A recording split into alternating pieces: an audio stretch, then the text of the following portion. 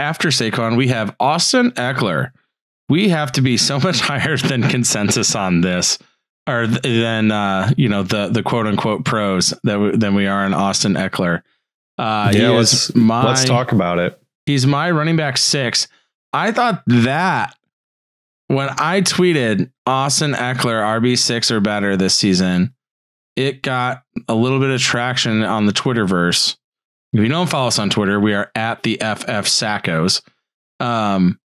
Because not very many people are on the Austin Ekeler, like solid RB1, RB6 or better train. His current is running back 10 in ADP. He's going in the second round. Going at the beginning of the second round. I would love to take him there. Oh, yeah. That's a slam dunk. Yeah. That offense is going to be so much better this year in year 2 of Justin Herbert.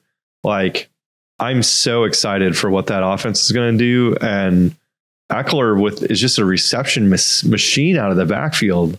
Like, he had 54 catches last year.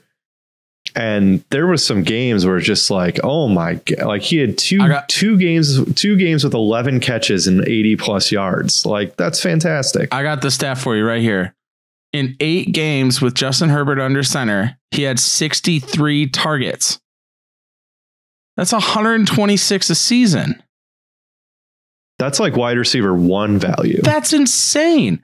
I remember as a Keenan Allen manager, I was furious when Ekeler came back because it destroyed the obscene workload that Keenan Allen was seeing. Like, the guy is just absolutely obscene. If he can stay healthy somehow, some way, he is a bona fide RB1. Lock it, loaded, top 5, easy. Yeah, he missed 6 games last year and ranked 5th among receptions and receiving yards from the running back position, which is telling you something, how much they were utilizing him there. And, he only had 3 touchdowns last year. I think, is that right? I think he only had 3 last year, 2 in the last 2 games. So that's one of those things where touchdown regression or progression that we've touched on historically, he's going to score more than 3 touchdowns this year. It's just going to happen. So that's why we have him ranked so high. I have him at 4. I think you're going to get insane value at the end of round 1, beginning of round 2 for Austin Ekeler. And I think he finishes as a top 5 back. Yeah, I would say, I said top 6. I have guys in front of him I have that you don't are Saquon and Zeke. And I think is that pretty much it? Anybody else? No, I don't think so. No, that's it. But man, Austin Ekeler, I think it's just because he's so freaking small. Like Fantasy Pros has him at, let me scroll down here and find him, running back 12. That's too low. That's obscene. They have him behind Joe Mixon. Why? Why would you do that to yourself? God, I want to play in leagues where people like only use Fantasy Pros. But Joe Mixon, that's bad. Well, I know, it's laughable. What's his current ADP? Where's he going? Let's see. Beginning of round 2. Yeah, second pick of round 2. Running back number wise, what number does that amount to? Running back 10? Oh my goodness. He's going as the 10th running back off the board on Sleeper right now. Yeah, so he's going behind Nick Chubb, who for some reason is the 6th ranked running back.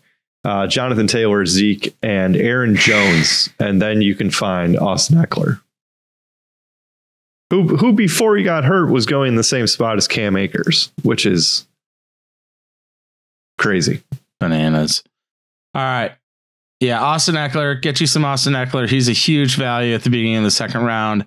If I'm drafting and for some reason I pass on him at the end of 1, you wouldn't. If Travis Kelce is there, I would certainly think about it. That's fair. And Travis Kelce should be there at the end of 1. Well, some drafts. Maybe. There's a case for him to be the 101 of any draft, any format. But if I do pass on Ekeler and at the end of one, I am taking him for sure. First pick in round 2. Whoa, didn't see you there. You can't sneak up on me like that. I'm sorry, I was just making some trades. How about you hit that subscribe button? I'll show you what it was.